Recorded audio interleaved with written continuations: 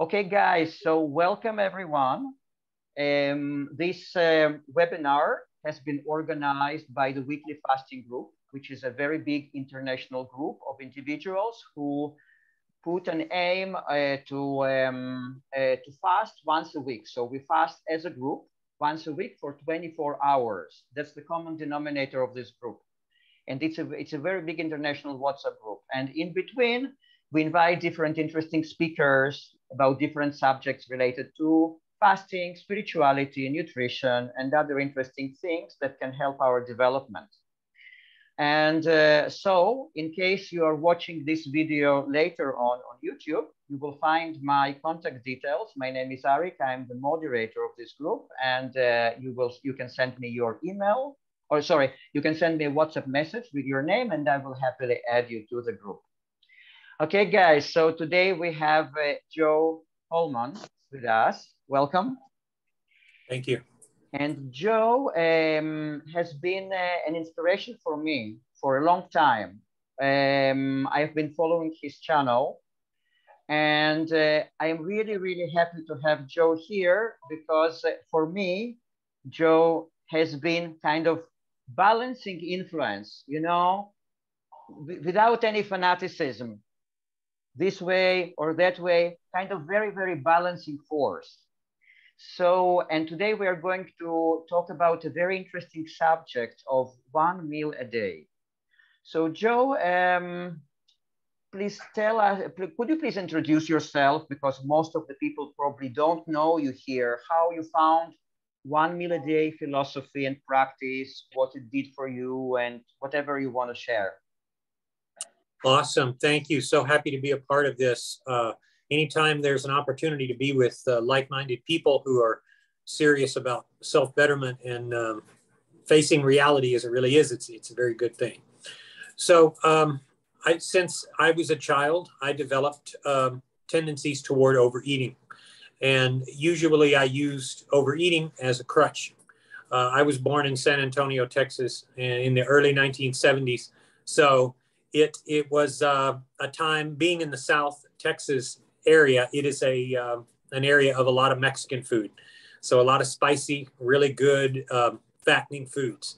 And one of the things that I developed early on is really bad habits of overeating. Back in the days when soda was in a big glass bottle and you got a treat once a week, it's now an every week thing, every day thing for a lot of people. But well, I developed bad habits early on and I would overeat. I would stuff myself. I eventually graduated high school and then college, and I carried those bad habits through college.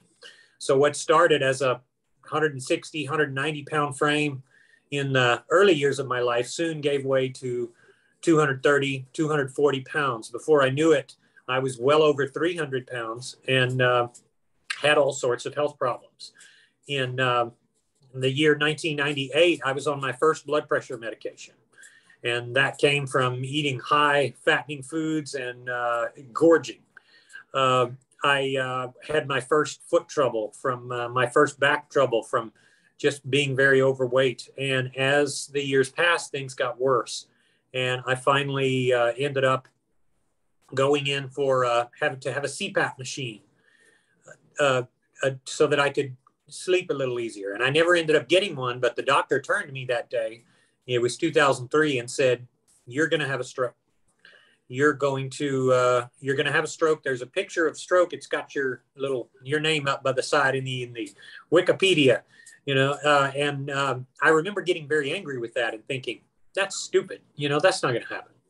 And if it did, I wouldn't care. I live life as it comes at me. But the more time went by, I found that that was not a very good philosophy. With a 3-year-old kiddo, I couldn't play with her. And so to summarize everything so that we're not taking too long, in 2013, I was so disappointed with myself, with my eating and with my continued overeating, that I stood up in front of the TV and I said to myself, I swear before God that I will never be a slave to food again. And that was actually May 31st of 2013. The next day, I started one meal a day. And when I started, I had no guidance. I had no instruction. I had no real guidelines on anything. I just decided that I would be in control and I would never allow myself to eat more than once a day again. And I was hopeful that I would be under 300 pounds at some point, or at least that I wouldn't gain weight. But that was the very start of the story. And so as to what created this or what started this, it was really a force of many things. It wasn't any one thing. It was my dissatisfaction with myself. It was my stubbornness. It was my looking in the mirror and hating who I saw. It was the depression. It was the money I spent on spending $45 at a chicken restaurant just for me, going to the local CVS or Walgreens or corner store and ordering bags and bags of candy. I would spend about $20 on candy, and I would eat chips, and I would eat all these things that I realized would make me sick. And I would get mouth sores. I would get canker sores on the inside of my mouth. I would get, my feet would swell. My blood pressure would go up, and it kept happening. And so it was a culmination of all of those things. And I realized in that moment, May 31st, it was the afternoon, late afternoon of 2013, I said, I will never be a slave to food again. And it was an ominously clear moment. And I knew from that point on that things were going to be different. So when the next day rolled around, I had a half a hamburger and maybe a couple of French fries or something, but I had a juice with the meal, and that was all I had that day. And so the rest is history, as they say. So. Wow. Wow. So inspiring. So Joe, has your OMAD been the same since then, or it got through some kind of an evolution? Always an evolution, always an evolution. And I stress to anyone listening, your journey will not necessarily be the same as mine. It might be very different. But when I started, I had no guidance on what I was going to do or how I was going to do it. I just knew I was going to control myself. I would get rid of sweet sodas. I switched all over to diet sodas and anything else, mineral water. I didn't do mineral water at the time. I did do that Mio type artificial fake water, fake sweet water. And so when I did that, I realized that the starting point was get rid of the sugars, get rid of the anything I wasn't going to make a meal out of. I think on some level I did appeal to common sense. I said, look, I know that chips and candy are going to make you hungry. You know, you don't want to eat a whole bunch of chips and candy, so I wouldn't do that. But everything else I would eat. If I wanted stew, if I wanted sausage, if I wanted spaghetti, if I wanted pizza, I would do it. To say the least, the food choices that I made from the beginning were pretty bad. They were, in fact, incredibly bad. And then I realized along the way that when I ate junky foods, I felt worse. And when I ate better foods, I started to slightly feel better. But mostly it was a mental game. And it was a situation where I realized I couldn't fall off because I'd done that so many times. And it was so very difficult and so very hard sometimes, especially the first week. It was so hard that I was constantly looking for things to distract me. I was looking for fights. I was watching MMA. I was watching stuff to make me feel more aggressive so that I wouldn't feel that emptiness in the stomach. But of course, that was just me trying to overcome my mind, which is all fasting really is. So if you fast forward to the end of the first month, I was at a turning point. 2 weeks was much easier. And then finally a month, I realized I could keep doing what I'm doing. And so that was the big turning point. By the end of the second month, I wasn't looking back at all. I was a changed person and I was down.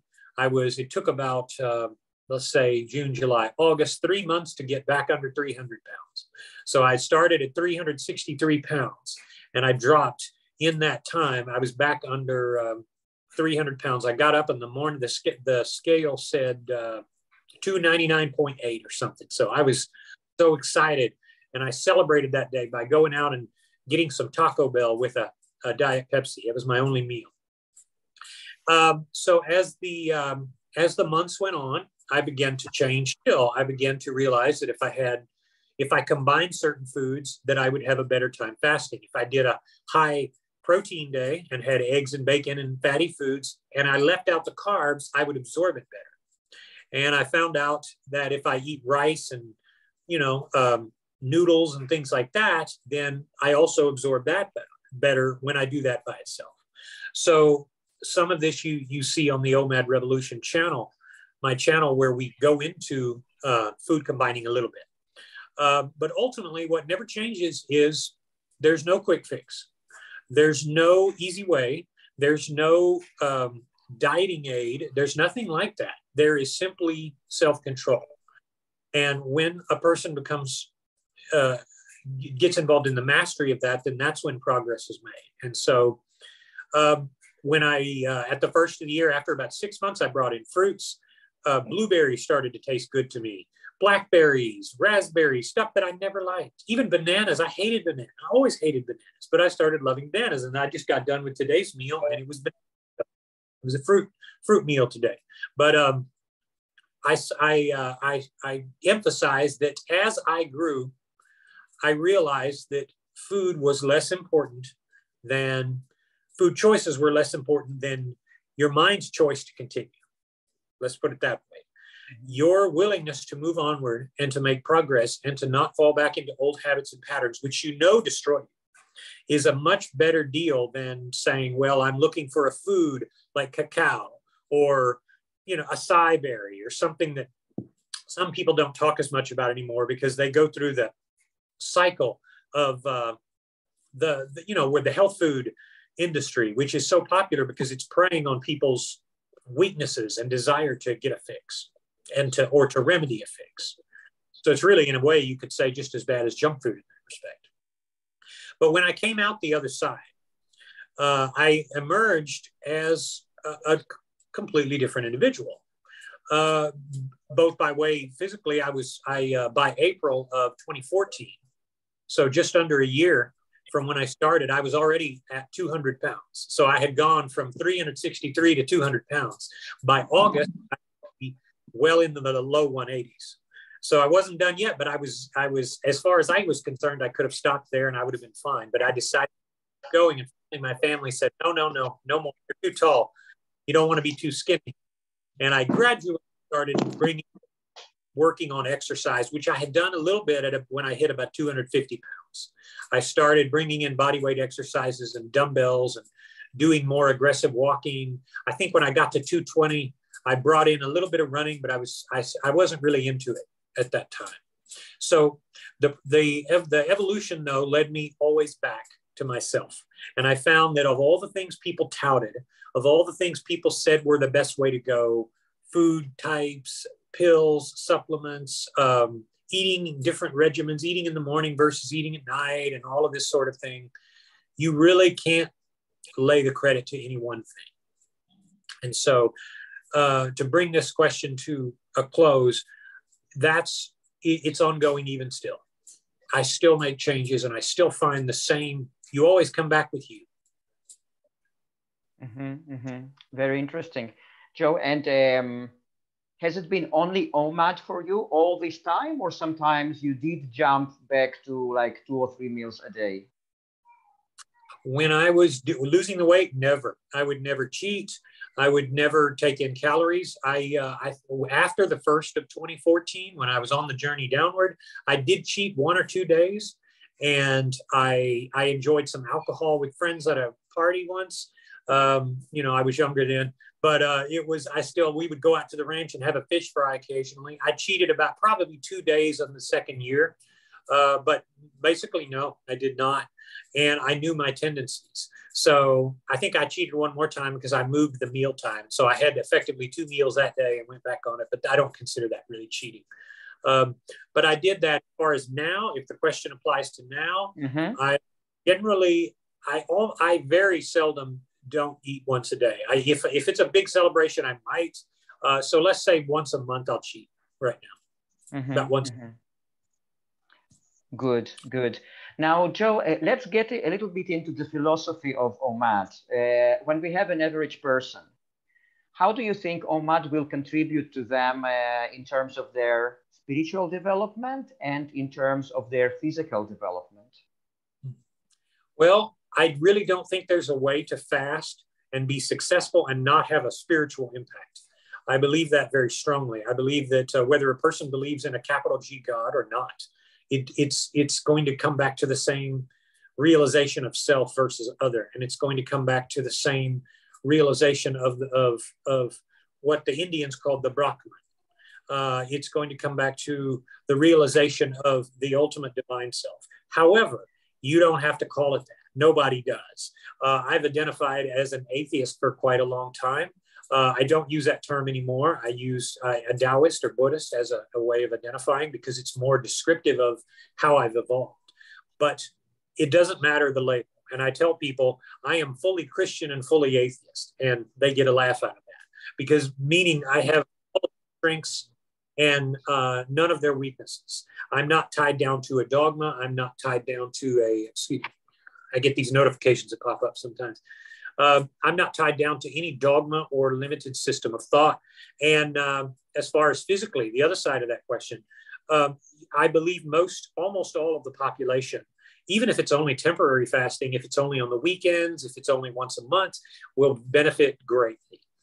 Blood sugar levels, the body's ability to clean out the gut and your intestinal tract, the ability to absorb dead tissues throughout your body, cellular waste.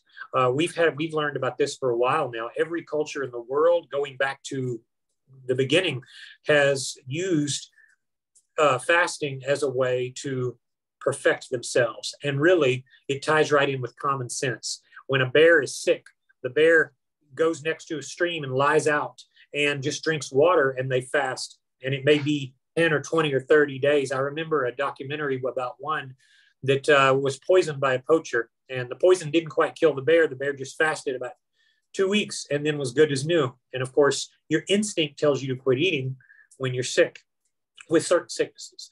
But I think it ties right back in. And so when a person is on a quest of self-betterment, regardless of the motive, and they start experimenting with fasting, they're bound to benefit both spiritually and physically. And I don't think there's many exceptions to that. I got it. Joe, and do you think prolonged fasting is always beneficial for everyone? Because for now, we have been talking about like 24 hours, like 1 meal a day, but prolonged fasting, will it always be beneficial? Or there are some people to whom you wouldn't recommend this prolonged one? Oh, no. Now, there are people that the 1 meal a day version may not be the best option. There are people that are underweight, for instance. There are people with severe anemia or deficiencies that might, or if they're really severe, they might need to make other arrangements. I know I'm thinking of 2 guys right now I work with who are, who've been, they've tried for years to put on weight and they've always been underweight. So if they get underweight, and OMAD is so good at getting people underweight that it's usually not going to be the best thing for a number of people. However, that's a pretty small number of people. There may be a few medical conditions like type 1 diabetes or something where a person finds that that's not the best suited for them. However, that doesn't preclude fasting in general. And of course, as you know, there's different forms of fasting.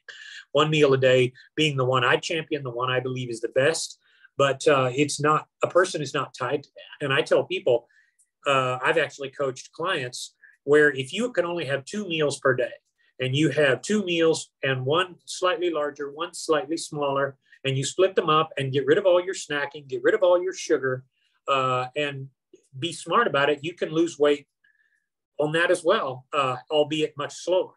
And it's kind of more, one of the ways to get into maintenance is just adding a second meal. So the big thing is don't be tied down to a dogma. Same thing with our last question, regarding spirituality. Don't be tied down to any one philosophy. Your body will speak to you. Your mind will speak to you. And if you are clear on your intentions and you are honest in what you're setting out to do, then you're not going to be tied down, because what was best for me may not be the best for you. I know that it's the best for me, however. Good. So for example, if a person now comes to you and says, I want to go fasting for like 7 days or something like that, 5, 6, 7 days. So which criteria would you check first before telling them if it would be recommended for them or if it wouldn't be recommended for them? My approach on that, especially if I'm coaching anybody, or considering coaching anybody, or if somebody just sends me emails, I get emails every day like that with exactly what you said. They said, should I go on a 2 or 3 or 4 day water fast before I start? Should I go on a juice fast before I start? My answer is always the same. If you know why you're doing what you're doing, why not just start today? Because what I'm trying to knock at is this desire to master everything. And it's this feeling of wanting to feel high. And you notice this in the self-improvement community where people get excited about being excited. They love these mindsetpreneur podcasts. They love these shows where there's a motivated speaker who's going to tell you how to change your life and all of these sorts of things. That's not the answer. The answer is just get started right now. Just get started right now. And that's what people sometimes don't want to hear. I tell them, if you want to fast 2 days, that's totally cool, but you don't have to, and you don't need to. And it's not going to win you any brownie points. It's not going to give you any cause to do any sort of jumping up and down and rejoicing unless you just decide you want to compliment yourself for doing so. I tell people, when someone says to me, oh, well, I'll start tomorrow. I'll we'll do it. And I'll be like, why not start today? What's happening tomorrow that is different than today? And they'll say, well, my best friend's coming into town. We were going to go drinking or something. Wait a minute. That's going to happen after you're fasting too. Why would you wait? And of course, the problem becomes they're trying to follow they're going with the sizzle, not the steak. They love the experience instead of the reality. And that's what I try to knock away. That's what I try to clear the path for. If you can acknowledge right now is the perfect opportunity, then you have attained the first big step in enlightenment. There's no perfect day. There is no perfect time, just as there's no perfect workplace where people are not going to tempt you bringing coffee and donuts to work and cream and kolaches and all of this good stuff. It doesn't happen that way. So what you do is you say, I'm going to start right now, and I'm going to begin my 1 meal a day journey. I'm not going to vary, even if somebody brings something that's tempting, even if somebody offers this, that, or the other. So I know that's a broad way to answer your question, but the real powerful point is to always be focused on not being high. And I know I don't use that phrase, but when you're high about something and you're elated and you got those juices flowing inside you where you're like, yeah, I'm going to do this. That's not the real you. The real you is the one that gets up every morning and sits on the toilet and looks at that strange flower pattern on your wallpaper and says, what's the meaning of it all? What am I meant to count?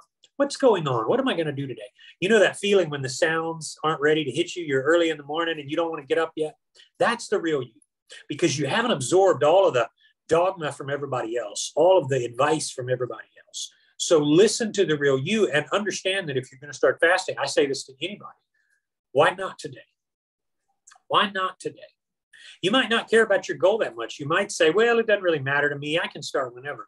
Those are the people that don't succeed. And the same thing with these people that do long fasts, they tend not to succeed, I hate to say, because they do a big pilgrimage of 10 days and they start to say, well, I've done enough of this. So they burn through their reserves, as it were, and their mental reserves. And then they decide that they're really seeking something else. So when I coach people, that's the one thing I figure out. Are they seeking what I'm offering, or are they seeking something else? And if so, what? Wow. So much food for thought. You see, guys, now I'm addressing the audience. You see, guys, we are lucky to have Joe here. Like, you understand. You understand what I mean. Now, Joe, also, we have lots of people in the group who are into different kinds of food lifestyles. Like we have fruitarians, we have vegans, we have maybe people who follow Ayurvedic type of diet. It's really an open-minded group. We don't have an agenda. But you are saying that it's not food that heals you. It's not food. That's the impression that I got listening to your videos. It's not food. But then, but what actually heals you then, if not food? Your body. Your body, all you have to do is get out of your way. And that's what fasting allows you to do. It allows you to get out of your own way. You don't know how many health coaches have emailed me and have criticized me to say, hey, why aren't you having them eat greens? And you know, and all of this stuff. And I say, I kind of got involved with one. I'm thinking of one example. I said, just tell them to fast, like I said. And lo and behold, in time, she wrote me an apology, this coach, and she said, I'm sorry, because you were right. Because, you know, what you said allowed them to, she said, I realize now it allowed the body to get out of its own way. So if you're constantly stuffing yourself with food, you can't heal for obvious reasons. But if you're also going on health kicks and you're downing a bunch of high protein, pea protein smoothies, and you're downing all of this stuff constantly, and you think you're helping yourself, odds are you're kind of just getting in your own way. Not saying it's always wrong to have a smoothie, but I'm saying I had 3 today. I love them. But the point is, if you lose the focus on improvement, you lose the game. And you lose the game by thinking that there is a pot of gold at the end of a rainbow of doing one thing. This is why you remember the wheatgrass movement in the early 2000s. There were people, if you eat wheatgrass, you'll be perfectly healthy. You'll have no autoimmune disorders. You'll have none. And lo and behold, you find that's not true. Because the people that go to these hippie fests are just as sick and as, you know, have the same problems that anybody else does. But when you look at the consensus of all diet plans, and I mean carnivore, I mean fruitarian, you know, Mediterranean, you break it down how you want it. What you find is all of the researchers in claiming wellness have to take into account the lifestyle healthy mindset. Because when people go to improve their health on any diet, they improve. If a person's going to go carnivore and get rid of sugar, they're going to see some improvements. If a person's going to go vegan and get rid of animal fats, they're going to see some improvements. Same thing on down the line. So that's really what they're getting. And when a person goes a certain lifestyle, they start to see the benefits for a while. And then what happens? The pendulum swings and they realize it's not the panacea of excellence that they thought it was, because food never has been. If raw goat milk could cure diseases, people would be lined up. If it could stop, you know, GERD and all of these problems, and you know, raw, you know, cacao and all of this stuff that people keep talking about, that would be the thing. But granted, there are regenerative foods. You know, I love watermelon, apples, grapes. That was my meal today. I made 3 references to my meal today. Cherries, I love them. But I realize they're only valuable in a context, in a human context. They're valuable as I'm able to absorb them. Somebody else may not be in a position where they can benefit as much. So that's what people forget. And that's why I say you can never let food choices be the driving force behind your change. And I've had people who were consulting with me, and I would have to fight that, because they'd say, well, I should do this. I'll go right ahead, but don't think it's not going to make you lose weight quicker. It's not going to take away all the problems you have. I mean, if you go vegan, you're still going to have problems. If you go carnivore, you're still going to have problems. It's not going to cure all the relationship problems, which happen to factor in to why people overeat. You don't know how many coaching sessions I have done with people where people started crying because they realized they were overeating because of their relationship with their mother or their spouse or their abuse when they were like 11. It's crazy the way our demons become a part of us through many things. And what do you do as a human being? You block it out. You say, no, that's not me. I'm good. And then you develop habits that compensate so that when you're 35 or 45, you realize you're a mess. And when you've got a gut and you look at yourself in family photos and you say, God, I hate the way I look. What have you done? You've built some karma and you have no idea because you weren't mindful. You didn't really realize it. You got to a point in your life and it finally burst. It's like, letting things go until they become unmanageable. And we humans do it all the time. So, hey, I tell everybody this. I spend time in every camp. There's days I'll do eggs and bacon. There's days, weeks actually, where I've done nothing but fruits and fruit juices. I love rice. You noticed on my channel, I love me some rice. I love Chinese food too, but I'm not married to anyone. I'm not married to a single one. So when the time comes, I'm going to enjoy my rice and I'm going to enjoy my eggs and bacon and I'm going to enjoy all of the glories of watermelon and cherries and all of that sort of stuff. But one of them by itself is not going to solve the world's problems. So as long as a person has that in mind, go to live to your heart's desire. Do you like watermelon? Yeah, have it 5 days a week if you find that it helps you. Most people will find that you get to a point and what you thought was a panacea simply isn't. That's the reality. Wow, wow. Now, Joe, let's say there is a person with a kind of a more of the puristic mindset, and then they will think that their thinking will go the way something like, if I now take the dietary choices, maybe fruitarian, or another person might be living carnivore or in keto or in anything like that, and if I combine it, just that, with 1 meal a day, then I will multiply the efficiency of that.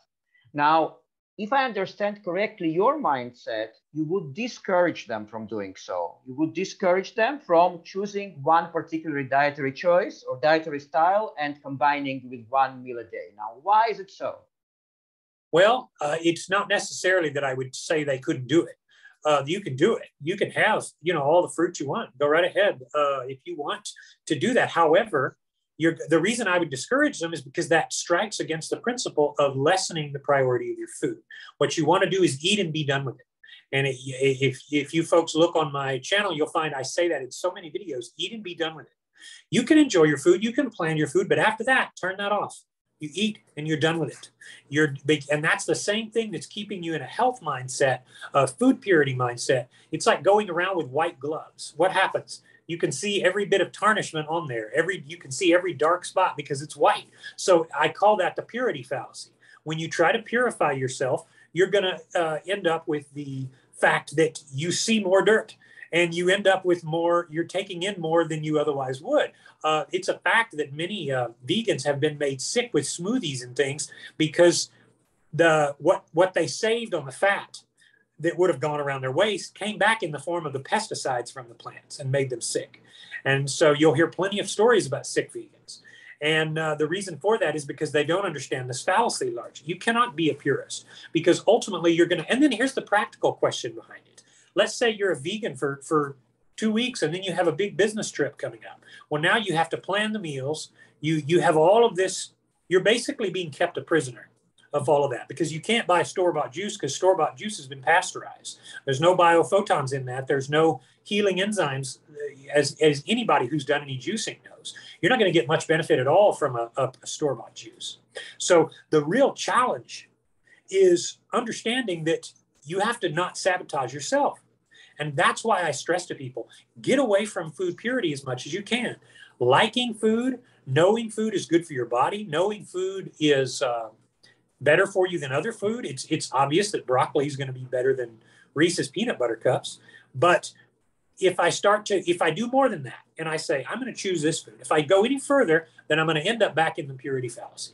And it's like if you saw the show Man in the White Castle. Or what am I thinking of? The Amazon movie, Man in the High Castle. The whole movie, I don't know if you guys have seen that, but some of it is, what if the Nazis won the war? What if the Nazis won the war and we were all speaking German and there was the American Reich? And that's what the premise of the film is about. And so ultimately, however, the more purist John Smith, the main character, becomes. He becomes a loyal Nazi. He converts from, with the takeover of the American way of life, and he converts to Nazism. But then, lo and behold, spoilers here, folks, his own son has a genetic weakness. What do you have to do with genetically weak people? You have to exterminate them. So, because you can only have the pure. You see where I'm going with this. Mm-hmm. The problem with purity is that it can't be maintained. And this is why Buddhism was so wise so long ago to point out that dukkha, which means, I hope I'm not jumping your question here. Any of your other questions? No, absolutely not. Absolutely not. Please go on. So dukkha means, basically, it's a word that comes from a word that means a crooked wheel. It means that the system is imperfect. And this is why everything in life has you suffering from something. This is why you look down the street in your neighborhood and you find that the couple with a criminal record who are committing crimes have lots of kids. And you notice the nice missionary couple that lives down the other end of the street, they're having to adopt kids because they can't have kids. Dukkha is the reason you look at the world every morning and you turn on the news and you find more horror, more school shootings, more people that are, families that are broken apart by adultery and horrible things. Why do all of these things happen? Why is there murder? Why is there death? Why do children get cancer? All of this is dukkha, and it's the first of the great noble truths of Buddhism. And it's so great that it basically tells us that if you're going about to perfect the earth or change the earth, you're not very wise, because the earth is perfect as it is. And the Tao Te Ching, one of the best and most brilliant documents ever written on this globe, talks about the universe being perfect as it is. You can't change it. You can't make it better. You can sure try, but you can't go too far, because once you forget that things are perfect the way they are right now, you lose your mark. And that's why so many people start out doing only peaches or only greens or only carnivore. And then they eventually lose their way, because they find themselves in a position they couldn't get the food. And then they self-destruct, and then they cheat. And what do they do after they cheat? They say, well, I've already cheated. I might as well blow it. And then the next day they do the same out of sheer depression. Pretty soon they're off the path again. So there's no question that there's nutritional value in meat, that there's nutritional value in eggs or fruits. The problem is, if you take one of those and you say, this is the be all and end all, you basically make it God. And it's a type of idolatry. Let's use the term idolatry. It's a type of worship. And it always ends in disaster. And so that's why I say, you already know what foods you like. You know how your body best handles certain foods. If you don't do well with strawberries, get the hell rid of strawberries. But don't sit there and say that a person has to eat a certain way. So I'm not telling anybody you can't eat a certain way, but don't get on a pedestal, because that way leads downward. That's a downward spiral. Yeah, Joe, you're absolutely right, and I must confess that in my past, I found myself just obsessing about food, because once you get into this puristic mindset, it is so easy to find yourself thinking all the time about food and what you're going to eat and whether it's pure enough, and you stop living. And that's the message that I like a lot in your videos. You just eat and be done with that. And start and go on living. That's the hardest thing, because it's easy to, it's very difficult to forgive someone. Sometimes it's very difficult to do the thing you don't want to do. When you're ready to be angry at someone, it feels good to be angry. When you're ready to lose weight, it feels good to try to lose weight. But when you're not, now what do you do? So you have to go back to the mindset that is both ways compatible. Yes, you're going to have days where you're more motivated, where you're ready, and you're going to have days where you're not. But anytime you misplace your priority, and you stop focusing right now, you stop saying, why don't I eat right now? There's a can of sardines in there. Why don't I just go and get that? Why isn't that good enough? Why do I have to go out? Because you're following a desire that you yourself are ignoring. And so that's the danger with people. And I see it all the time with people who fail, because they start chasing idealism. And it's the worst thing. Everything is perfect the way it is now. I tell people, don't forget it. That's true in every area. Yeah, absolutely. Okay, Joe, I think we will we'll allow our audience now to ask questions, because from my experience, the best framework for those webinars is that the speaker talks, for example, like 20 minutes or something like that. And then we have some questions. Then we have some other stretch of talking, and then another bunch of questions. So is it okay with you? Absolutely. Let's continue. Yeah. Okay, guys. So if you have any questions for Joe, please unmute yourself and you can just ask directly.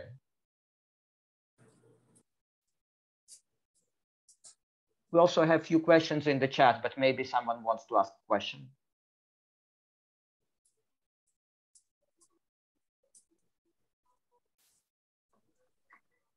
Okay, then I will just read a question from the chat, and then of course I have a few more questions. So there is a question from Lalita. Is there any specific time to take food, or we should have food only when hungry? So that's the question. OMAD, as I have incarnated it here, is time restricted feeding perfected. So no, you do not eat when you're hungry. You eat at a particular time when the meal window opens. My first meal window was 11 a.m. to 2 p.m. And the reason for the meal window is so that you can move around the time you pick to eat. It's not so that you graze through that time, because if you're just grazing, you're just intermittent fasting. You pick a time and you eat your meal. I generally eat, or did eat, one plate of food with nothing stacked higher than 3 inches and nothing falling off the sides. So that gives you an idea. That gives you about 1,400 calories at the most when you're trying to lose weight.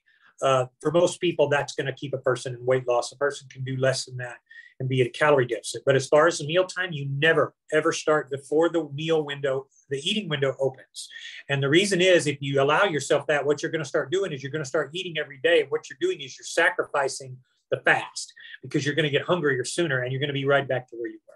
That's the thing that people face. They don't realize it's going to get harder if you actually time restrict and you don't start eating early. You're going to realize it's more challenging because your body's going to be forced to start burning the fat that's on you, but not if you shorten the window. You want to make sure that you're eating within the time selected. Joe, and from your experience, is it important when exactly you have your eating window, such as like in the morning, in the afternoon, in the evening, or it's completely a matter of choice of a person? It is a complete matter of choice. Do not listen to these people who tell you that you can't eat at night. It's not true. You can eat any time. The most ideal time, if I had to pick, would be 11:30ish a.m. to 2. But again, there are night shift workers. There are lots of different people. I've done all of them. I've eaten in the morning. I've eaten midday. I've eaten late afternoon, and I've eaten at night. And when I used to be an overnights manager for a hotel, when I started OMAD, that's what I was doing. I would eat overnight. I would eat at 2 a.m. So that was my meal, my noon, so to speak. But the important thing is to pick a time and stick. But then if something comes up, such as a family event, can it be flexible as long as it is one meal a day? Correct, which is why there's a time gap. So let's say you can't eat at 11 a.m. one day, you eat it at 1:30 because something came up. You have to plan for that because you will have that happen. But you try within the window always. Okay, interesting. Then we have another question from Revital. Revital, you can just unmute yourself and ask the question.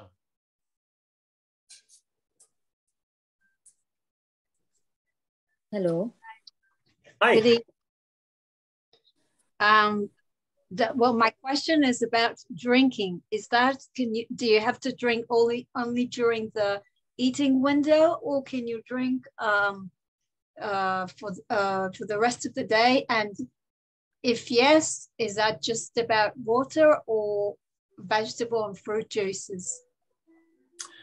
Good question, but no, you can drink anything that is non-calorie the rest of the day. So coffee, tea, water, diet sodas, mineral water. I don't recommend stuff like diet sodas, but I started with it and I used it. And I still occasionally have one, and they don't taste as good. But anything that is non-calorie, you can have after the meal. During the meal, I would recommend something like a juice with. And if you really want, if weight loss is what you're looking for, what you can do is do 2 tablespoons of apple cider vinegar, and it'll also help with digestion of your meal. But you can have a sweet tea. It can be a caloric beverage at the meal, just nothing after. So when you're done with your meal, you're going to transition into no calorie beverages. So water obviously is the best choice of all, and I recommend that the most. So. Okay, so you said after the meal, there's no drinking. Even not water? No. After you're good. You're good. You can have non-calorie beverages all throughout the day at any point. Just during the meal, you can also have a caloric beverage. So you can have if you like sweet tea with sugar, you can have that at the meal because your only insulin rise will be right then. It's not going to happen again for 23 hours. So enjoy water. Always enjoy water. Always, yeah. Tea, green tea, black tea, anything. You can have those after the meal as well. What about coconut water? Coconut water. I believe that has calories. If you can find some with less than 5 calories, it's pretty much considered a non-calorie beverage. You're okay. But You don't want to be getting any fructose or anything, but even if it's healthy, after the fasting window, because that's not true fasting. And the whole point, you don't want any pancreatic function. You don't want digestive function. Because drinking helps with when you drink, it helps with hunger, like your. If you drink it, yeah, sometimes hot water. Drinking hot water is. You can drink ginger water or even garlic water if you have the stomach for it. And those are non-calorie beverages, and they have nutrients, good nutrients. But it's really best if just waters and teas are really the best non-calorie beverages around. Okay, thank you very much. You bet. Thank you. Got this. Okay, now we have another question from Redmi. So you can just unmute yourself and ask your question.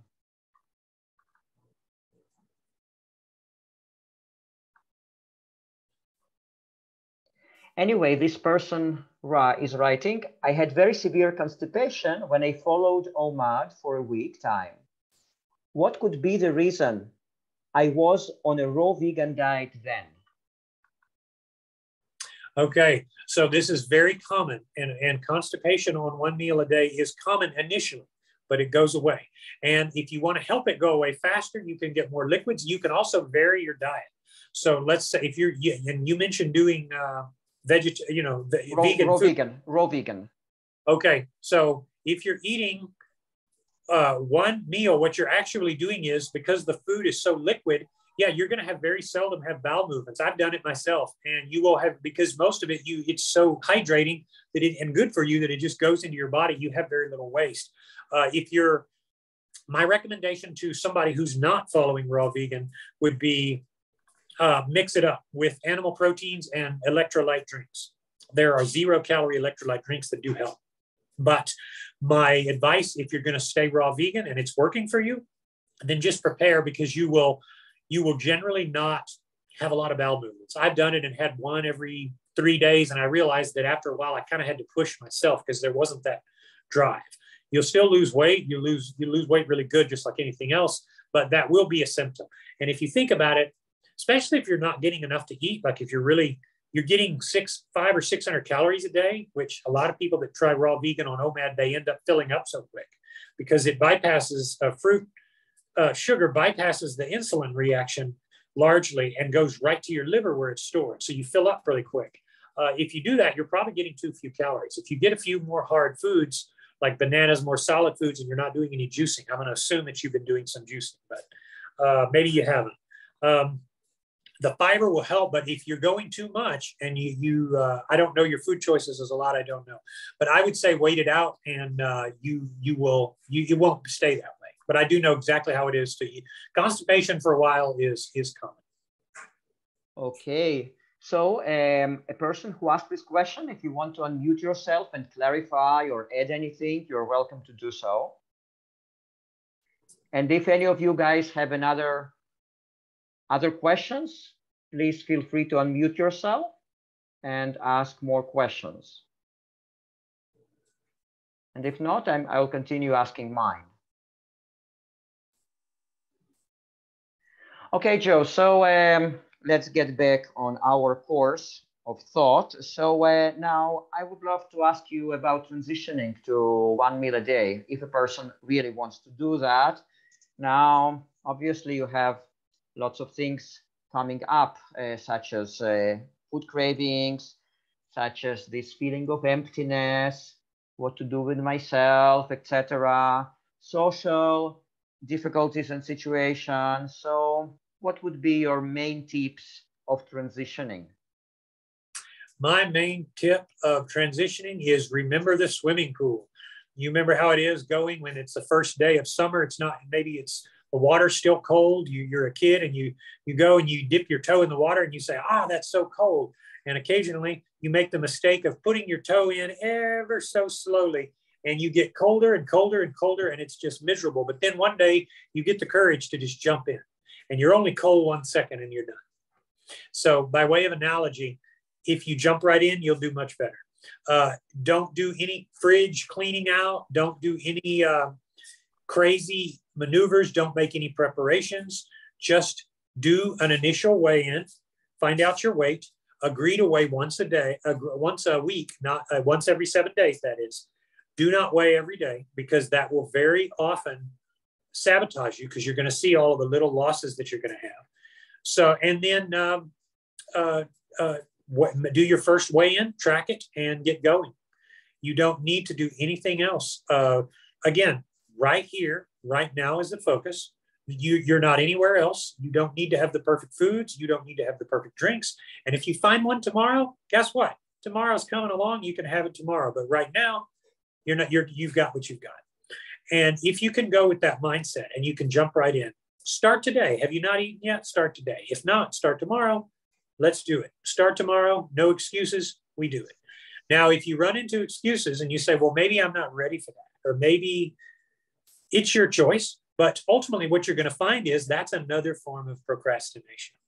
And I deal with so many people that say, well, I'm working toward it. What they're actually telling me is they're toying with the idea if they really want that. So they're saying to themselves, that looks really cool to me, and I want to believe that I can do that. But they're saying they're doing all of this other thing over here to try to warm up, but they never quite manage. It's the same thing with self-help books. Most people who read them will never make the changes in them, because the fact that they're going to a self-help book means that they themselves are putting themselves down and saying the answers are not within, they're without. The answers are always within. There's no without.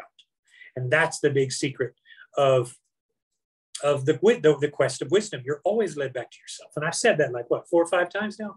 So I don't have any advice except to say, be honest with yourself and know what you're about to do. The fact that it's going to be hard, anything worth doing is worth doing well, right? So if it's worth doing well, be prepared for it and go in and start tomorrow and say, I will do what I need to do. Yes, it's going to be an adjustment. There's no way I can prepare you except to tell you, go to my channel and look at the videos on what to expect at the end of your first 3 days, a week, 2 weeks. I have all that documented. Yeah, you're going to go through withdrawal from, following your cravings. But what you're also going to do is, and what you're not seeing, most people don't see, you're not going to be the same person a month from now. You're going to be a different person a month from now. Just a month. Not 2 years, not 3 years, just a month. You're going to be a person who realizes that all of those cravings, they can't live in a time-restricted environment. If you can only eat once a day, you can't eat when you're bored, eat when you're to take back the power, eat to celebrate, eat when you're stressed. You can't do, those are what I call the evils of eating. And if you can't do those, you can't maintain your attachments. And of course, that's the second of the great noble truths of Buddhism. Buddha said you suffer because you cling. And that means you hold on to things. And of course, Buddha also said clinging comes from ignorance, because you believe the truth is outside of yourself. And so if you don't want to suffer, don't cling. And the only way you won't cling is if you know better. Well, now you know better. So don't cling, because clinging is the source of all unhappiness. Thinking that something is outside of you is the source of unhappiness. So right now, right here today, make a decision. I'm going to start eating 1 meal a day tomorrow, if indeed that's what you want to do. And then start tomorrow. It doesn't matter what anyone else does. It doesn't matter if your family doesn't approve. It doesn't matter if there's a certain ceremony you have to attend. You're going to have to make those sacrifices. I know all too well how it is to sit at a dinner table with water and maybe a lemon in the water during fasting, and telling my friends and family, nope, can't eat today. I'm fasting. And sometimes they would say, come on, eat, I'm eating. And I'd be like, nah, you're good, really. And yeah, that happens so many times I couldn't give you a number. If you ask me right now, how many times I couldn't give you a number. But if you're not prepared to do that, you're not going to succeed. If every time someone brings cake to work and you have to break the fast and eat it, you're not going to succeed. Just going to tell you now. So the question is, are you going to dip your toe in, or are you going to jump in? I say jump in. Good, good. But then there is another question, when you don't eat throughout the day, just 1 meal a day, then you have all this time, all this emptiness, all this, boredom that you encounter. Now, how can you deal with that? You see the problem? You see what we talked about when we talked about being high, the opposite of being high. Don't be high. The ability, I believe it was Robert Heinlein who said, the ability to sit, all the world's problems come from the inability to sit in a room alone for 5 minutes every day. And that's true, which is essentially what meditation is. And this is why when you look at what meditation really is, it's the ability to listen to your own breath and to realize that the wisdom from that is resplendent, rising and falling, rising and falling. In that moment of just sitting there, of being hungry, of looking around you and looking at your walls and saying, what's the meaning of all of this? This is terrible. I can't quit thinking about my food. This is awful. That's, now you understand why it's such a great thing. You're going to suffer, but you're also going to have, you also now have clarity. You have the wisdom from the suffering. That's why this works. It's because you are paying back the karmic debt that you created when you got overweight. The fact is, for all of those years you went out and ate and pigged out, you're creating a karmic debt. And that debt you have to pay back. It's just like, you know, I can remember being a kid and seeing those candy bars. And I would eat them and my mother would say, no, don't eat those. We have to sell those for the Little League team. And she would come in there and put change and say, don't eat any more of those. But I never understood, how do they know? How do they know? And she said, because we have to turn in this bag with money, with signatures stating who the customers were. So we can't cheat them. But I still didn't understand. Then I got older and I understood. That's the way it is with life. You can't cheat yourself. You can lie to somebody else. You might get away with it, but you can't cheat yourself because you yourself know. So when you're suffering throughout the day, it's the fact that you think of your craving that allows you to meditate upon it and glean wisdom from it. And I'll give you an example. One of the best ways to fight cravings is just to sit there and listen to your breath and say, craving. It sounds stupid because you already know it's a craving. But when you say it to yourself, you're focused on the fact that you're becoming a third party. You're disconnecting being in the experience, and you're focused on the fact that the craving is not you. The craving is a fantasy. It was created as a result of your past decisions. So basically, you can ticked off at yourself. You did this to yourself, not anybody else. But by focusing on it, you can identify it. One of the ways, and this sounds silly because it doesn't sound like what people have in their mind when they talk about meditation. They say, well, if you're driving, you can say driving.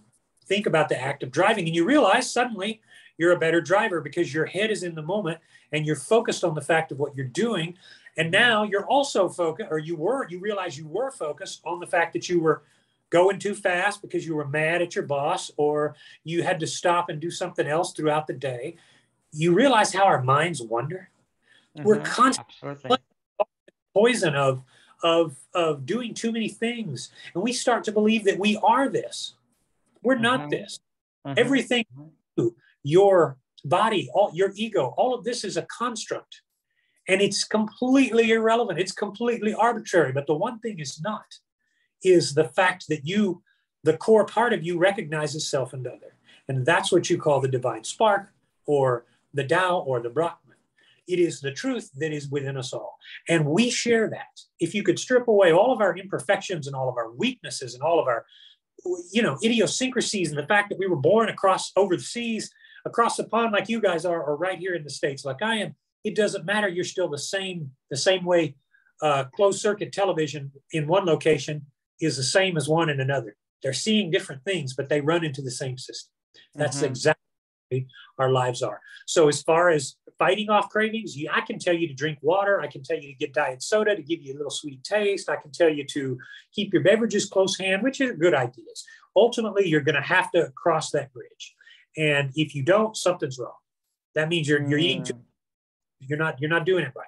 But once you get past those cravings, you realize you can keep doing it and you didn't die. And it's an amazing thing, because now guess who's the master? You're back in control. Your food is no longer your master. So you realize that just being in the moment and facing your cravings and saying, we're here, let's bring on the cravings. Let's bring on the depression. Let's bring on the boredom and have the biggest boredom party we can have. Now it's not boring anymore. And now it's not bad. It doesn't mean it'll be fun, but it will become fun, because once you get those endorphins flowing after a few days or weeks, you'll get what's called hunger high, where your body is burning ketones and you start processing the stored fat on your body. And when you eat your food and you get back into digestion, you go through digestion, your body's back to burning what is on you rather than what you ate. And I tell people on OMAD, what you're really doing is you are eating, you're not eating the fat, the food that you eat. You're just taking it in as a placeholder. You're really eating the fat that's on you. You're just keeping your digestion moving by doing a daily meal. So if you go and you eat a tuna fish sandwich or something, don't worry about how big it is or how small it is. Understand that all that's going to do is keep you going so that your body you can keep functioning in the world. But you're really not eating. You're eating every moment. When you're sitting there and you're hungry and your stomach is growling at night and you just can't pull yourself together, that's when you're eating, because your body is forced to use what is stored within your body. And after a while, you won't even know it. The other day, I've done fruit the last several days. Before that, I had some sausage or something like that. I don't miss it. I don't go throughout the day going, oh, this is so hard. I don't even think about it until maybe 2 hours before the meal. I get hungry again.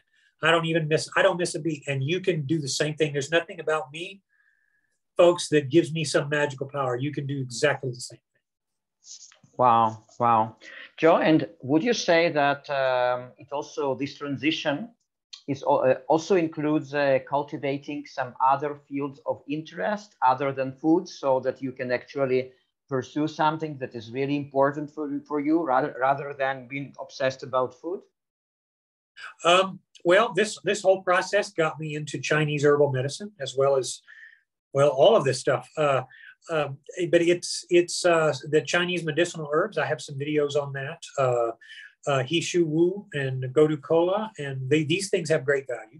They are the closest things to superfoods on the planet, and they're fungus and roots. And so there's some learning there. One of the ways I use coffees and teas to take in. I take a series of drops, usually daily, if not every other day. And they're longevity herbs. I'm hoping they're longevity. I haven't been sick in a very long time, so I think they're working. But herbalism is a very good field. Of course, mainly what I would suggest is that as much as you can, once you know what you want to eat, get away from it and start putting your energy toward your work. Go out and do your therapeutic walk. If you are hungry, go out and do your walk. And lo and behold, you'll find that your brain is going to be like in the shower, like where you get those thoughts that come to you that are just kind of cool. You say to yourself, oh, that's a cool thought. Why didn't I think of that earlier? Because you're relaxed and you can start to go over and function in that state. That's why I say empty is the new full. Mm-hmm. And that's why it's so cool to realize that you don't need as much food that the American diet, standard American diet and society at large provides. You don't need it. You need very little. Yeah, no, but actually when I asked this question, I meant that you gave this example of a person who feels completely empty and kind of bored, and then they have to observe themselves. Now that's perfect. But what I meant is, in addition to that, when a person wants to transition to OMAD, would it be a good advice for them to, in order not to find themselves less in those situations of this boredom and emptiness, just to cultivate something that really interests them other than food, such as music, such as whatever? Right. Well, that's why I mentioned walking and cultivating interests like your career. If you have go and apply for a job, go and do things. If you're a gardener, one of my hobbies is I have a whole YouTube channel on flashlights, high intensity flashlights. And it's a hobby. I actually make a little money on the side, which I don't care if I do or not. It's fun. But you do those things out of healthy interests. If you occupy your mind, what I don't think we should do, we don't want to avoid anything. So we want to face all cravings head on. And again, make them the main event.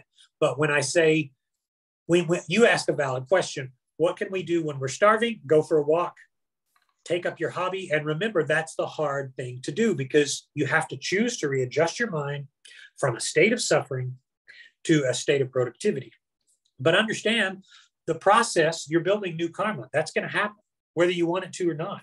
And I tell everybody this: if you hate the cold, like a lot of people do, you could get up every morning and take an ice water bath in February in Siberia, and you would suffer greatly. But after day 60 of making yourself do that, you would miss it when you didn't do it. This is much easier than that. So I say, don't the thing that you can do is focus on everything else besides food, whether that be your career, whether that be your family and taking care of the kids, reading books, bathing them, putting them to bed.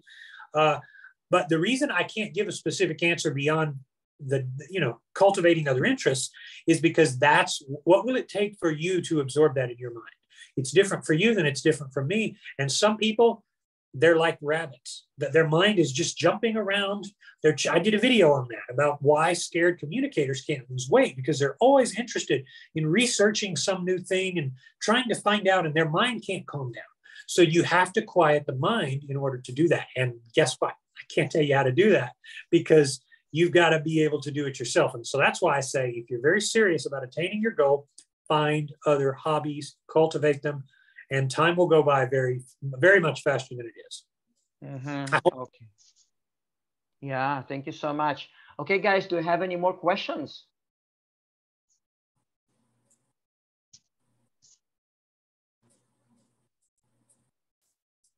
Let's see if we have anything in the chat. Totally good. I'm not in a hurry. Yeah. Good. Okay, Joe, now I wanted to ask you about quantities of food that a person eats on OMAD. Because I think most of the people here in this particular group, they do not have to lose weight. But those are people who want to heal themselves, basically, or to cleanse, or to just be healthier in general. So what about quantities? Like which quantities of food do you have to eat on OMAD in order to succeed? Well, I've said this a while too. 80%, if you can eat to 80%, you are doing good, especially if you're a person here who's on a wisdom quest or a spiritual quest, and which I'm assuming is all of us, then you can very easily control yourself to where when you eat, if you feel like you're about 75% full, you're probably pretty good. When you get up and you feel like you could go and do the laundry and run across the house, you're doing good.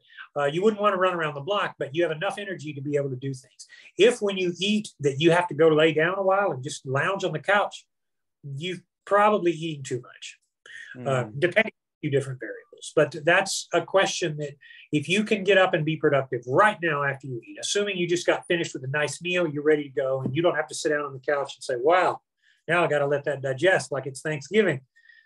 No, that you don't want to eat like you would eat on a splurge day or a holiday. But if you can maintain that, that's going to be your goal. Am I in control when I'm eating? I'm taking that last bite. Number one, am I not craving sugar? And if you're not, you're healthy. You should not be craving sugar at the end of a meal. But am I able to do a task or a chore? Am I able to go, vacuum or do something that I need to do around the house, like I was doing this morning? I did a workout with weights this morning as well. But are you able to focus on your tasks? Are you able to get back to your tasks after your meal? How do you feel? Those are the gauges.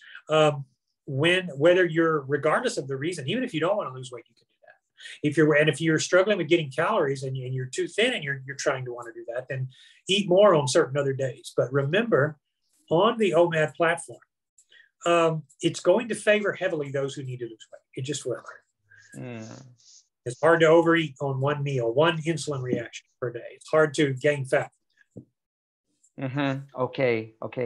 Joe, and I also wanted to ask you, what's your attitude towards this idea of detox? Lots of people in the fruitarian community, in raw vegan community, they get really, really into this detox thing where they are always detox. Now, what's your take on that? It's another sell the sizzle, not the steak thing. It's not that it doesn't have any value. It does, because you give your body a break. So I'm not going to say it has no value, but you're always detoxing. You are going to your body's going to be doing what it is. So all you have to do is provide an opportunity to allow it to happen. As far as doing a juice fast, I've done 31 days. And I did one 15 days. And then the last one I did was 31 days. They are really good, and they're good for your mind and your focus. All of those things are great, but they're more inspiration for you. It's like watching a training video and getting inspired, or listening to music. Yeah. Yeah, Joe. So basically, you did this juice cleanse within the framework of one meal a day. So you just drank juices one time a day, and that's it? Correct. I had the big, tall mason jars. I did 4 of those. So I would do that, and yeah, I loved it. Felt amazing. It wasn't until the last few days my body said, "Okay, we're kind of ready." I would have moments where I would get really low after a while, but it's definitely true, especially if you can keep it in the 1 meal a day platform. You certainly don't have to. If you do a true juice cleanse, then you really don't need to worry about the OMAD structure. But if you can use juices on an OMAD. Yeah, I'll use 2 of those same jars and maybe a banana when I'm doing just when I'm just doing a fruit meal. That's really all you need. You don't have to do juice. You don't have to get an expensive juice. You don't have to do any of that. The plants are so dang healing and cleansing because of the water content and fiber. You're gonna do well just on, go to your blender. You have to have just a blender, maybe a NutriBullet. Just put do what I do. Put in I do watermelon, I do apples, I do blueberries, I do grapes, and then some cherries. Some of those dark sweet cherries that are pre-pitted that come from pretty much any store, organic ones. I throw them in there, and it's a big red drink. And it's intense, and I'll just drink it. Who needs a sweet soda or sweet tea when you can have that? That's the best thing around, and you're getting something that's going to improve your vision, even over the short term. So if you want me to talk up fruit and carbs, I will, because that's always the way I go. I'm not exclusive to that. So sometimes I'm going to have my chicken. I'm going to have other things too. But I've gone weeks on OMAD with fruits, and you will lose weight, I assure you. So balance, though. If we're talking complete OMAD, if we're talking about getting long-term results, I would eat what is around you. I would follow the cardinal principles. You guys can look up my videos on the cardinal principles of OMAD, and I have quite a bit of material on this, as you know. But yes, a cleanse does have its value if it's understood properly for what it is. Okay. Okay, guys, do you have any more questions? Hi. I was wondering how many hours and what time a day, what time during the day is it good to do this 1 meal a day? Anytime that is best for your schedule. If you're a morning person, you like to eat in the morning, you can do it. If you're an evening person, you like to eat with friends and family when everybody's off work, then you can do that too. My personal best time, and this is only me, is 11 a.m. because your body is coming out of processing what you had the previous day into the next day. So even a late lunch around 2 or 3 p.m. is usually as late as I'll eat, because that's when your body is most optimized to have food. You'll find that if you eat in the morning, your body's not turned on yet. Now, the good with that is that you don't eat as much. And the bad is that you're going to have a longer road to hoe, but it's still really good because you're going to be able to get back into fasting sooner when you're awake. So you're going to start to realize that you're burning body fat again. At first, you're going to feel hungry, and then you're not going to feel hungry. You're going to start feeling really productive. Once you get used to it, you'll be jumping up and down, especially if you have a fruit heavy diet of raw foods. You don't have to do it every day. If you did a raw food day every other day or every other 2 days, you'll find that your body will adjust very quickly, and you'll feel a lot better when you're in a fasted state. But the time is all up to you. And what about how many hours is the window itself? 2, 3 hours? The window just to arrange the schedules is about, I do 4 hours, because you don't know how bad your schedule is. However, you may not even need a window if you never have any challenges on your time or your schedule. And all you do is, okay, you're just, kind of like for homebound people that don't get out. Yeah, they can just eat at a certain time every day, not worry about it. I just give the window for time so that in case you do have to move it, you still have a guideline for when you're supposed to eat. Most people do well with some guidelines. So, but do you eat during the whole window, or it's just like more or less just? It's a staging. It's a staging period. You're going to pick a time and eat your meal, hopefully within 1 hour in that window. So again, I try to start mine at 11, but because of my work schedule, sometimes it's after 1 that I get to eat. So I move it to 1 and I eat the meal. But when the window is closed after 2 p.m., I'm not eating a thing. And before, I'm not eating a thing. So basically, it's a buffer. It's about 1 hour. You just eat and you're done with it, and that's it. That's absolutely. Right. So it's not like 2 hours or 3 hours. No, correct. That's what I try to tell people, don't confuse it with a grazing window, because then you're just grazing. That's just intermittent fasting. That's helpful, but it's not as good as 1 meal a day proper, which is what I'm advocating. Okay, and then the rest of the day is just drinking like water or tea without any calories, just correct. So you're not hungry. Now you got it. I can tell you got it. Okay, thank you very much. Yeah. Yeah. Okay, guys, do you have any more questions? Hello. Hello there. So I had 2-3 questions. I'm the one who asked the constipation question. Okay. So about that, I had to ask that you said it will take some time for the body to adjust. So how many days would be needed to like have a normal bowel movements? How much time would be needed by the body? Well, again, there's a lot of variables I don't know. I don't know how much you're eating. I don't know if you have any medical conditions that might complicate things. As far as constipation goes, I have found that if you are eating grains, a whole lot of grains, it tends to make it worse. So I don't know your diet, but generally. I was on a raw vegan diet, and I also plan to do on a raw vegan only. And in future also, if I plan to do OMADs, I would prefer doing raw vegan or fruitarian only. So I'm asking about that. So if you want to do that, I think the problem you might be having is adjusting to having less bowel movements, because that's what you're going to do. If you're getting raw food, you're going to have to it may be a month. It may be your body, especially if you've come from eating little meals and you're eating more. The challenge will be to get enough food. And most people on raw food diets, no one will disagree. Most people on raw food diets are not getting enough to eat. So you do work at it. And it's not calorie dense. Right, exactly. So you have to ask, is that the best choice for you? But if you've decided that that's the best choice for you, I enjoy raw food. I eat a lot of raw vegan a lot of the time, but I don't call myself that because I'm not committed to it. There's times when I don't. So if you're that, then I would prepare to, you will go to the restroom less often. I mean, that's going to be a fact. But then eventually, after about 6, your body will figure out what you're doing. And what about exercises and heavy workouts in the same routine if I want to follow?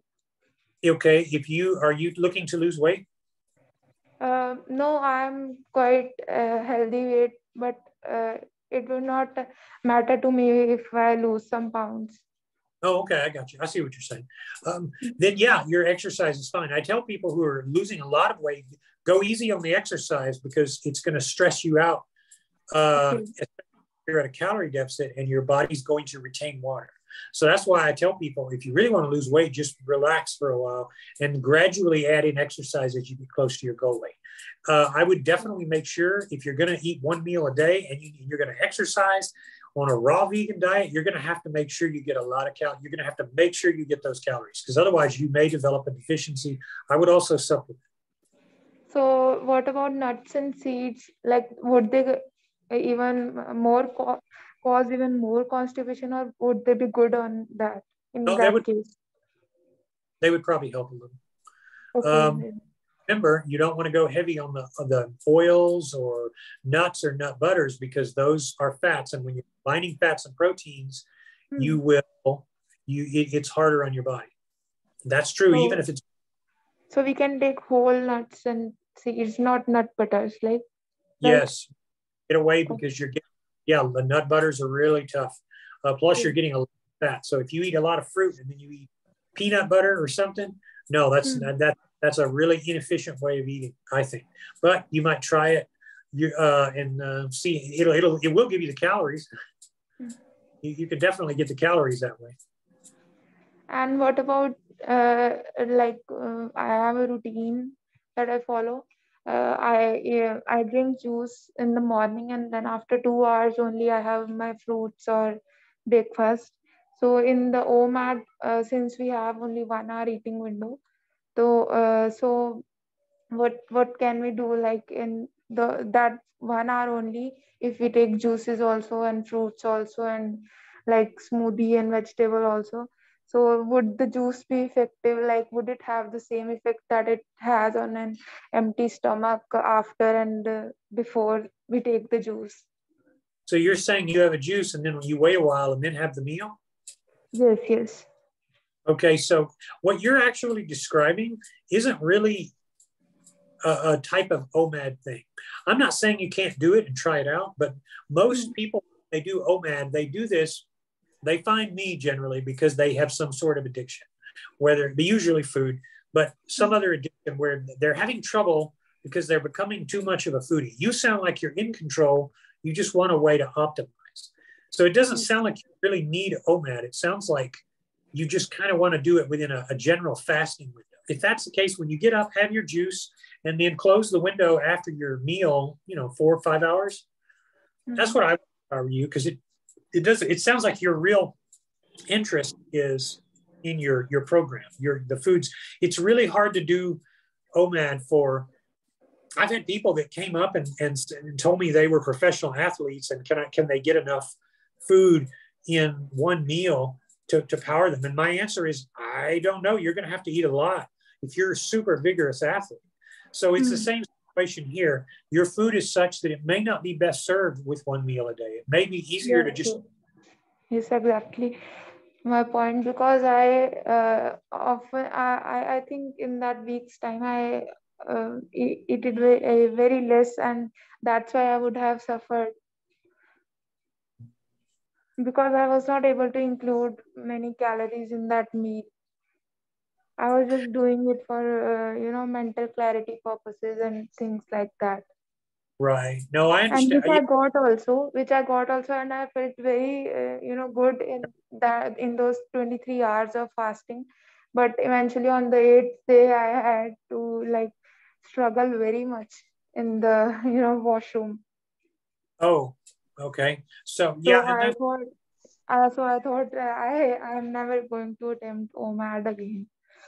well, I understand. You're going to. What I would do if I were you is I would open a feeding window in the AM when you can drink your juice, and then just stay in that and don't eat outside of that. I think it would be best for you from what you're telling me. Okay. Good. Thank And you. one more question I had was, generally we know that vegan junk food, or anyways the fried food and stuff like that, clog the colon, and they fill up toxins in the body. So Yeah. if someone, like not me, I'm not talking about me, talking in general. If someone says that I'm going to do OMAD from tomorrow, but I'll be including those toxic foods in my diet in that 1 hour only, so what do you think, would they be that harmful only in his body when he's fasting for 23 hours after eating that stuff, or not? You're asking, would it be if he's fasting with vegan junk food? Yes, yes. No, yeah, I don't recommend any of that. You want fruits or you want meats are my best foods, or starches. Moderating the starches, and I That don't. means whole foods, like right? Yes, That whole means food. whole foods, not vegan, but whole foods, like Whole. the good stuff. So if a person does want to stay with the vegan and do that, if they can make it work for them and supplement and make sure they don't become deficient, then that's great. But I would, anyone who's doing that sort of thing is with the vegan junk food is asking for trouble. And so I tell people, you can do it like any sort of junk food. Occasionally you can have it, but don't rely on it. That means occasionally we can have, but the whole diet should not be like that only. Right. Yeah, anybody can have anything sometimes. You can drink poison. Oh, Now, okay. a little bit cheeky, but you know, the issue is you don't depend on that. And most people, when they start bringing in the nuts and nut butters and all of this crazy stuff, they start depending on that, and then they don't realize they're getting a whole lot of fat, a whole lot of calories, and then they lose their perspective and they start just eating junk. Okay, thank you so much. Thank you. That's great. Okay, guys, do you have any more questions for Joe?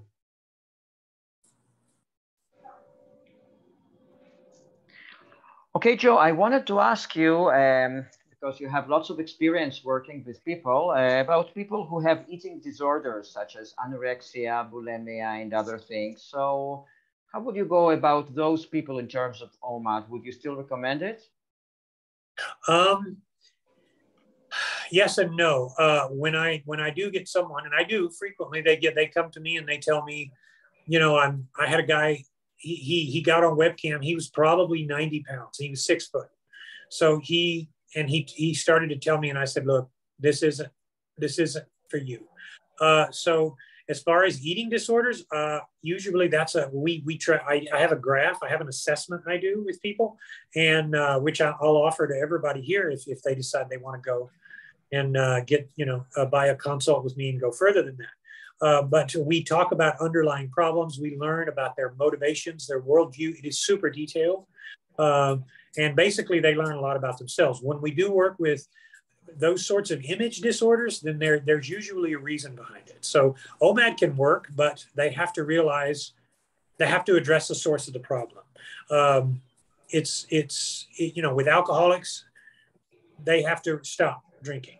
With any sort of issue, it's either selfishness or some self-worth issue that comes into play.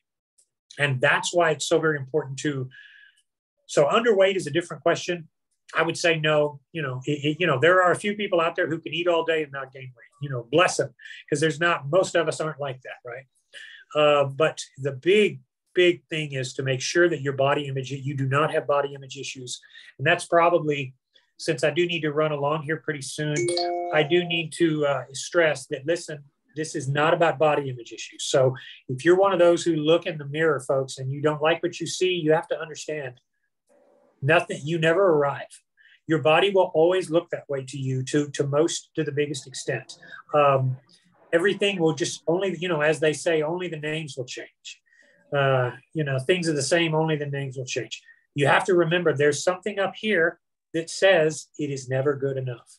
So you can't have that. You have to understand, when you lose your weight, you'll have all the other problems. You'll have all the other struggles that you've ever had. You can't use that as a means to overcome or compensate. And that's why I tell people, losing weight is a big deal, but it's not. Ultimately, what you need to lose is your lack of self-worth. And you need to understand that, this well runs way deeper than you could possibly know.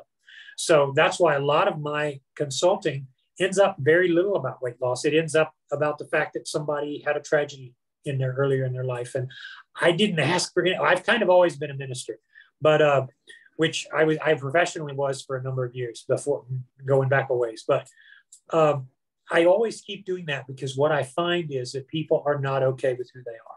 That's where the eating disorders come from. And if that's you, that's a whole nother program. I have another program for that.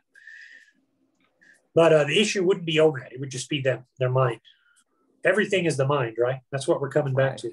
Right. Okay, Joe, so I have just one last question, and then we'll talk a little bit about the services that you are providing, and then we will wrap it up for today. And hopefully we might meet another time in the future as well. We have lots of people from India here, and in India, I know the cases of diabetes is pretty prevalent. So, and also not just in India, but all over. So from your experience working with diabetics, type 1, type 2, and OMADs, what can you tell in this realm? Here's what I can tell about any health condition. Your health condition is like a supervillain. You have, let's say, Optimus Prime and Megatron on the Transformers. Every episode, it's about Megatron retreating, and he says, "Next time, Optimus Prime." And then the next episode, he's fighting there again. You have to look at your health problems in the same way.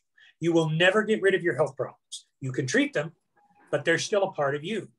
The same way a standard transmission, there may be people here too young to remember, but back in the days when we had to learn to drive a standard manual transmission, when you get on a hill, if you don't quickly put your foot on the brake and the gas and then heel and toe it to where you can get it to accelerate, you will hit the car behind you.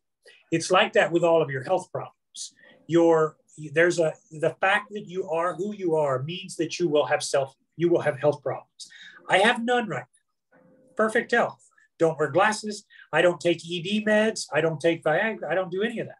Nothing. But I do have the potential when I'm older to contract leukemia because there's some blood markers that we have to watch.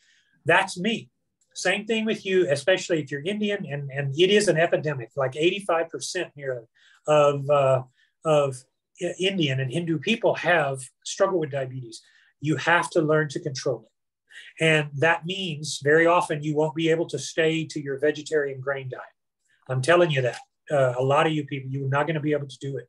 So the big challenge there will be accepting yourself. And this gets back to image as well. You will always have your health problems. So what you have to do is work around them. Yes, they'll retreat for a while. Usually diabetes and fasting will get rid of diabetes in most cases. It depends on the person. I talk to people all the time who were on insulin and they came off, they're on no insulin. But it doesn't mean that can never happen again.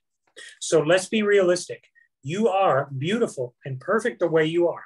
I said that applies to everything in a minute. Everybody has the potential for disease. The same way the earth, as perfect as it is for us, has the potential for getting wiped out by an asteroid or getting cooked by the sun or being, baked by a solar flare. It's possible and can happen. What you do is you say, here's what I've got. Here's what I can work with.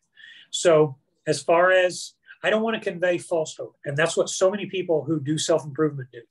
You will always struggle with your medical conditions, but you can manage them. And in the process, they are your teachers. They teach you the lesson because without the dukkha, nothing makes sense. Without the imperfection, you can't understand perfection. And this is why for all of our progress today, we still love superhero movies. We still love to create role models and all, because that's us visualizing perfection. But you can't visualize perfection unless you yourself are imperfect. So that's why with all of the perfect imperfections of our world, we're still perfect. So your health problems, you don't let them get you down. You don't get sidetracked and think, oh, who cares? You keep going. You understand that much diabetes can be treated very well. About 80% of it will go away. With 85% of it will go away with just diet. There are a few cases it won't. And it's no different than Iron Man and that synthetic heart, that's a special device he has to wear. It's no different. You can still contribute in the same ways. And I tell people all the time, do not lose your self-worth because of your health conditions. It does not pay. Wow. Thank you so much. Okay, guys. So before we wrap it up, you have your last chance to ask Joe the questions you want. Does anyone have any more questions?